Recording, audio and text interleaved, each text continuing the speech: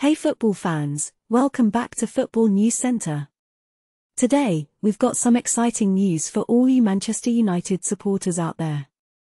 The club has just announced their support for plans to regenerate the area around Old Trafford, and they're calling it tremendously exciting.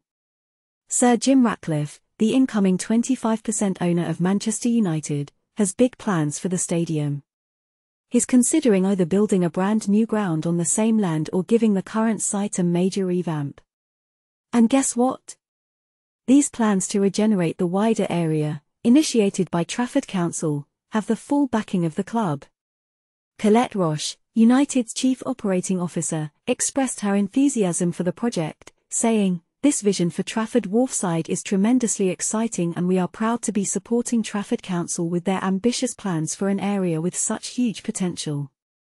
The club is committed to working closely with the council and other stakeholders to ensure that any future development work at Old Trafford complements the vision and benefits the local community. So, what exactly is this vision? Well, it involves the creation of 5 districts, with one of them being the Stadium District, also known as the Manchester United area.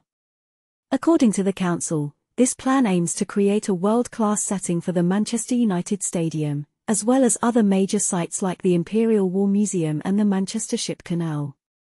Liz Patel, the council's executive member for Economy and Regeneration, shared her excitement, saying, "The Trafford Wharfside Master Plan offers a regeneration vision for a hugely important area within Trafford.